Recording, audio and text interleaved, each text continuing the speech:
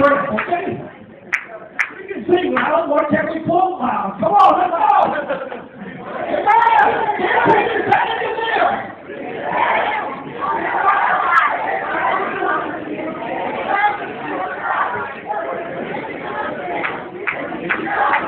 Put your raise your hand on the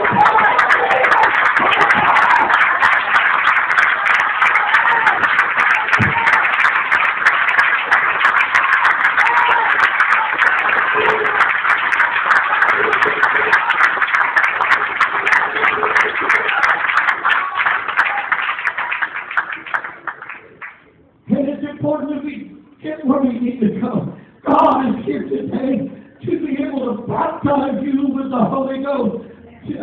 Paul was writing to Timothy in the 2 Timothy chapter 3 and verse 5. He said, there are those who will have a form of godliness, but they will deny the power thereof. From such turn away. What I want to say to us today, that if we can't get excited, if we can't have a move of the Spirit of God, Lord, help me to go home and get another good night's sleep and come back.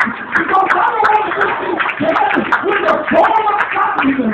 I want to see the miraculous of the power of the Holy Ghost. That is why we're saying, people, we're going to have fire up in the party. Let's have fire in the town.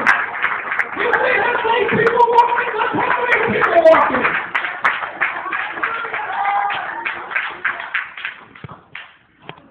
Well, preacher, we haven't seen love. Well, I'm here to tell you that's why I'm a preacher.